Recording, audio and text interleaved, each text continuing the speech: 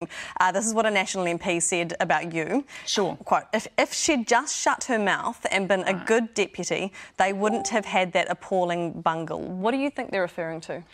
Well, look, again, I don't know who you're talking to, but I do think that obviously the comment that I made in terms of Māori representation in our caucus, I very much acknowledge that I made a mistake. And I think part of leadership is owning that. How did you make that mistake? Well, basically, I was advised by someone in the building. We had a query in terms of Māori representation, but I was wrong. Yeah, so did you misconstrue that text that you got from Joe Hayes, which said, what did that text message say? Look, I'm not going to go into that, Tova, but...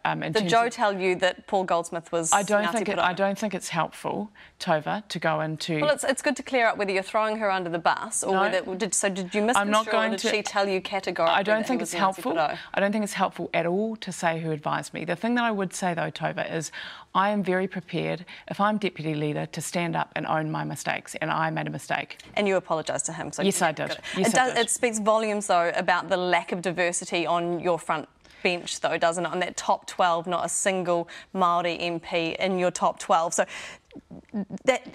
was that by design or was that ignorance? Look, I think there's a couple of things. Firstly, the most important thing from our perspective is that we have the most competent team as possible. But what I do acknowledge is it is very important to have Māori voice within the caucus. We have some extraordinary Māori MPs in national, whether that is Joe, Harati, Shane Reti, Simon, Paula.